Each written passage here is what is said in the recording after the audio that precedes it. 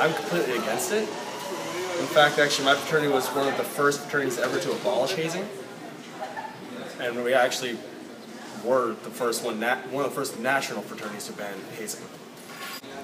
It's a really big shame, and we all feel absolutely terrible about everything that has happened, but actions that need to be taken were taken, and what's done is done.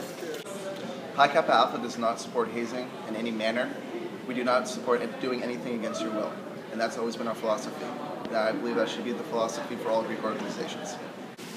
I feel like that they should look back at their pledge program and take a look and take a step back and kind of reanalyze that and get some help from their alumni, from nationals, and get some assistance if they feel that there's some programs in their process that involves hazing to a level that's dangerous. Personally, I like how they work, how they will help you to evolve to a different stage, and to meet more people. Yeah, I mean, what's the point of doing that? I mean, I understand some of the either tests, what to get in, to know you better, to find out actually who you are. But that's not a correct way to find out.